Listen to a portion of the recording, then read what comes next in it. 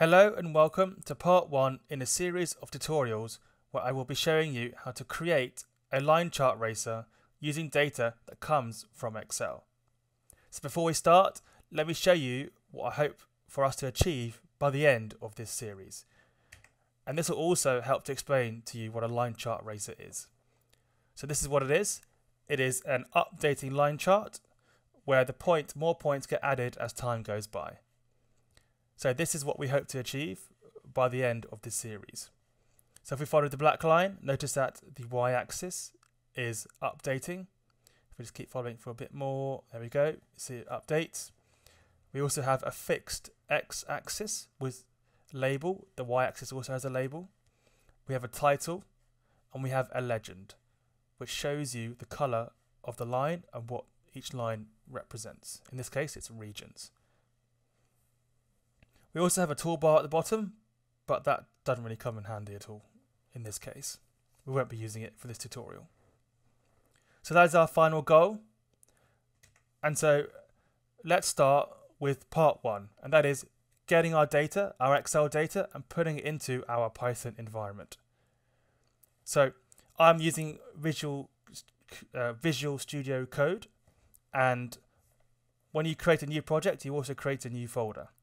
So what I've done is I've created a new project, and let me just hash that. And what I've done is when you create a new project, you create a new folder. So this is the folder that I created. It's called Line Chart Racer Tutorial, and we're doing part 1 here. So this is part 1. And notice here we've got our Excel file here ready. So if I just show you the layout of the Excel file so that it can be read in the right way, this is what we have. This is the population statistics we have, which come from, I believe, the UN website or the World Health Organization website. So we have our year and our columns here from B to H representing each different line, and notice they have headings. And notice the data that needs to be updated goes down in rows.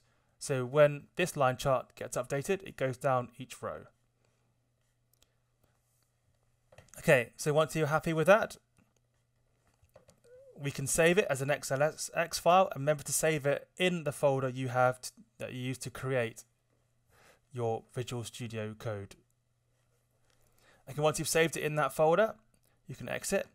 We can also exit this, and we're ready to import our Excel file into our Python environment. So the first thing we need to do is import our pandas module, because that's the module that will be used to manipulate the Excel. And I've given it an alias of PD, so wherever we reference PD, we're calling the pandas module. So the next thing we need to do is import our Excel data. So I've created a variable, Excel_file, and that equals the name of our Excel file that we created and saved in the folder, along with the extension. So I've called it population line chart racer.xlsx. And I've put that in quotation marks. The next thing we need to do is to read our Excel file. So we just created the variable with the file name and extension. Now we actually need to get it into our Python shell. And I've done that by typing in pd.readExcel. So readExcel is a function, read_Excel. And then in brackets, I've specified the variable Excel_file. And I've typed in sheet name equals 0. So that's the first sheet name in our Excel file, and it just so happens it's also the data that we need to create this line chart racer. So that's very helpful. The next thing here, it's a little bit pointless, but I put it in there. I've just basically XLD equals Excel data, because I've equated this imported Excel file as Excel data, and I could just change that to be XLD. In fact, let's just do that. Updating as we go along. Okay, so the next thing we can do is we can check to see if we've actually got the correct data in our Python shell. And we just do that with a simple print check. So if we print it, we see here in our command prompt output that we have numbers. And we also see on the output in our Visual Studio Code shell that we also have the numbers, and they do seem to be the correct numbers. Year going down, good, with the heading at the top, all looking good. So that seems to be working all right. So the next thing we need to do is draw our graph. So if I go back up to the top and import the matplotlib module, that's a very useful graphing module. And if I type in from matplotlib, import pyplot as plt. So what I've done is I've imported the pyplot part of matplotlib, and I've given an alias as plt. So plt is essentially matplotlib.pyplot. So the first thing to do is draw our figure. And I've also, at the bottom, if I type in plt.show, I can show you what each one of these lines do as we go along. So if we type in plt.figure and then specify fig size, and then equate that to figure 1, we've created our canvas in order to add and modify our graph. The next thing we need to do is if we just type in plt.xlabel, and then if we, in brackets, if we then, in quotation marks, specify a name for our X label, and then comma, we can also type in font size equals 20. We can specify the font size to be 20. So what we've done here is we've created an X label called year, and we've specified a specific font that we want associated with it. And then we can do the same thing for the Y label, and the same thing for a title, except type in plt.title and plt.ylabel instead of plt.xlabel. So if I show you what we have so far, we see here we have our population size, Y label, our title, and our X label. Awesome. So let's continue. So the next thing is I specified a style called classic. The matplotlib.pyplot has many different styles. You can check them in the documentation. If you just type in matplotlib documentation into Google, you'll see there are various different styles which you can use. So I type in plt.style.use and then classic, that uses the classic style. Nothing changes much. It's just how the points are shown and how the lines are shown and how the data is shown essentially. But you won't see anything here because we're not actually plotting points at the moment. The next thing we're going to do is we want to add grid lines. So notice that if I run it again, notice that we don't have any grid lines here. So we can add grid lines, and we can also specify an x-axis, but we want the y-axis to update, so we will be leaving that. And then the legend we'll be doing in a different tutorial, in part 2. So if we add grid lines, we can do that by simply typing in plt.grid, and that will add grid lines.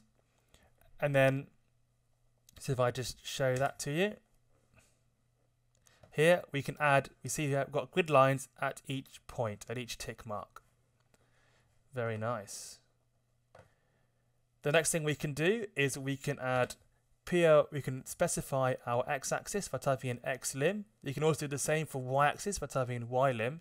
And then in brackets, you can have your start point and then comma your end point. So in this case, we'll start with our xlim will be our year. So we're starting in 1960 where the data starts, and we're ending in 2060. So the actual data here ends in 2050, but I chose to end it at 2060 because I was getting a problem where the last 10 or so points was being cut for the highest lines was being covered up by my legend.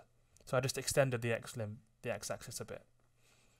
So if we run it now, you'll see we have grid lines and a specified x-axis. Notice it goes in 20 years, ticks of 20 years. So we have 1960, 80, 2000, 20, 40, and 60. Awesome. Okay, so now when you build this, when you finish this, you'll notice that sometimes it may run really slowly. So there's a couple of things you can do at this stage with the matplotlib module to basically have it take up less memory, have it run a bit smoother. And one of those is turning off the interactive mode. So notice that when we run, yes, let's get rid of this.